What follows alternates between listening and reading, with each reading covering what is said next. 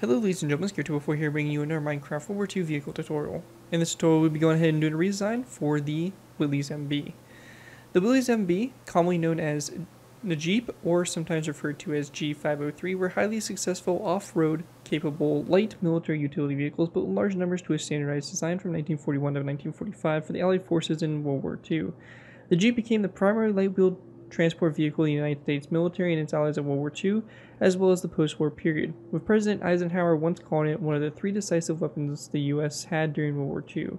It was also the world's first mass-produced four-wheel drive car manufactured in six-figure numbers. About 650,000 units were built, constituting a quarter of the total U.S. non-combat motor vehicles produced during the war, and almost two-thirds of the 988,000 light vehicle class produced, together with the Dodge WC series.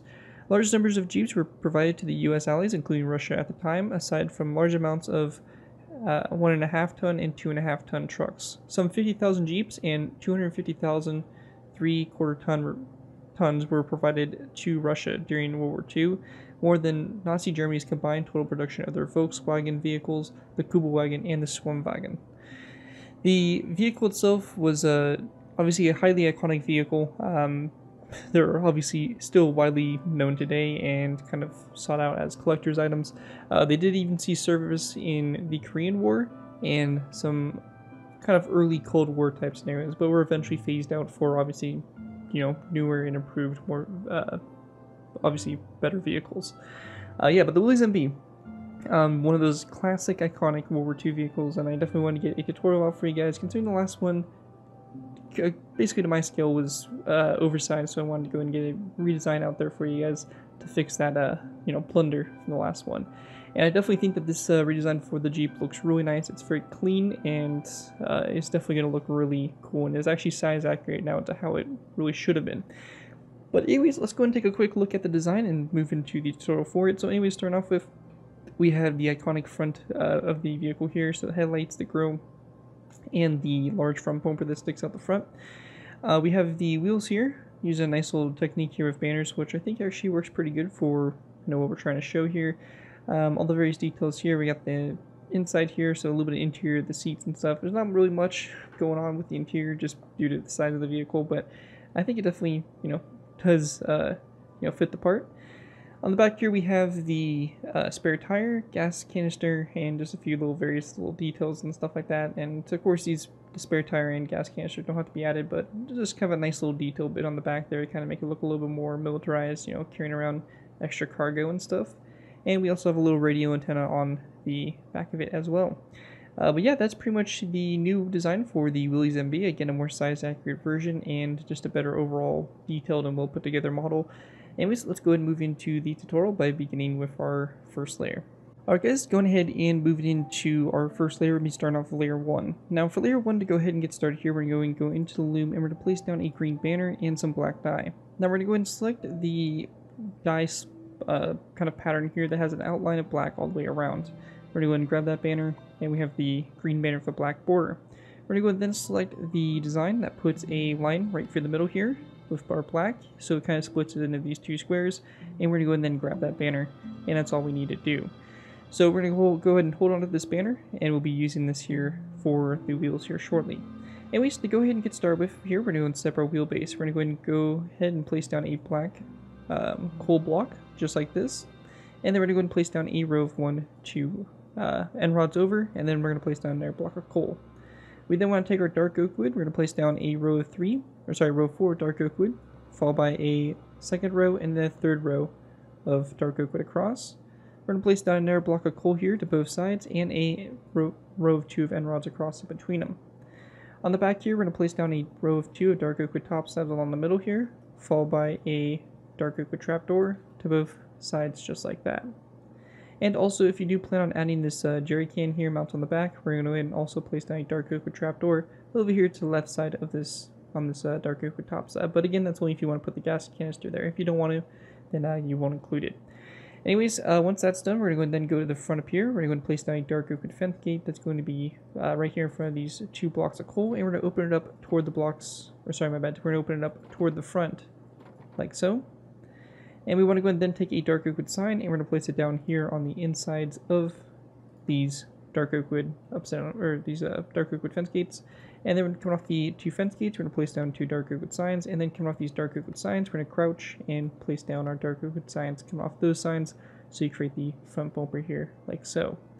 With that done, we're going to take that banner design that we designed before, and we're going to go ahead and just place down the banner on these blocks of coal, all the way around like that, to go and create the wheel design. Creates a kind of a unique look to it. I think it looks pretty cool. You can also just opt for doing the traditional dark oak wood button on the wheels, like this, or basically whatever you feel looks best. I think the banner kind of works pretty good for this situation. I think that it creates a nice little design there. But anyways, that's it for layer 1. Let's move into layer number 2. Alright guys, moving on to our next layer, we have layer number 2. For layer 2, to go ahead and get started with here, we're going to take our green terracotta, we're going to place down a row of 2 across these 2 end rods, and then we're going to place down a dark oak wood top slab to both sides of that row of 2. Coming off the 2 green terracotta blocks, we're going to place down 2 ladders, and then coming off the 2 top slabs, we're going to place down 2 item frames with snowballs in it for the front headlights. After that's complete, we're going to go and then place down a row of 2 green terracotta across the middle here again, followed by a mossy cobblestone wall to both sides, and then coming off the side of this mossy cobblestone wall, we're going to place down a dark oak wood sign, again to both sides like so. From this, we're going to place down a dark oak wood slab, back on both sides here, and we're going to go and then place down a row of 3 of cut sandstone slabs across the middle space like so. Also, on the side of these dark oak wood slabs, we're going to go and place down a dark oak wood sign, again to both sides. With that done, we're going to place down a green terracotta block to both sides, and coming off the side of the green terracotta block, we're going to place down a tripwire hook like so. After that, we want to go ahead and then place down a row of 2 of cut sandstone on top of those 2 end rods, and then we're also going to place down a dark oak wood upside down stair off the side of this green terracotta block to both sides like that. After that's done, we're going to place down another green terracotta block here to both sides, followed by a row of 2 of spruce wood pressure plates across, or spruce wood full blocks across the center there, and then we can place down 2 tripwire hooks across the back here. If you are choosing to put the jerry can, we're just going to place down a tripwire hook on the 1 spruce wood plank there to the right side, and then on top of this dark oak wood trapdoor, we're going to place down a green shulker box with a dark oak wood sign coming off the side of it, and just to finish it off so we don't have to worry about it later, we're going to place down a zombie head on top of it, and that'll be basically your jerry can here mounted on the back of the vehicle. Also, on the sides here of these 2 green terracotta blocks, we're going to place down 2 item frames, and in the item frames, we're going to place down a red stained glass block, and also a dark oak wood sign, like this on the side of the block, covering up the head or the tail lights. After that, we're also going to place down a acacia wood button here on the side of the green terracotta block over there, like that. And once you have that all complete, that is going to finish layer number 2 for the build. And with that, let's go and move into our last final layers, which will be basically layers 3, 4, 5, 6, and 7 to put the radio antenna on and all the top details. So with that, let's move into our last final layers. Alright guys, moving into our last final layers, we have layers 3 through 7. For these layers, to go ahead and get started with here, we're going to place down a dark oak wood trapdoor on top of these 2 dark oak wood upside down stairs. From that point there, we're going to go ahead and place down a row of 2 of dark oak wood slabs across the space in between them, and another row of 2 of dark oak wood slabs that go back like so. We then want to place down a dark oak wood fence post on top of these 2 mossy cobblestone walls, and then a zombie head coming off the fence post here to both sides.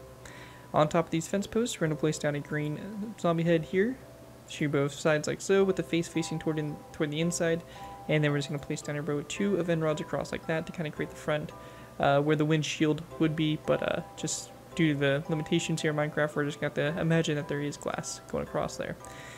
Once that's all finished there, we're going to then place down a wither skeleton skull like this, followed by a row of 2 of birchwood trapdoors like this, and we're going to have them open up like so to create the backing here for the seats.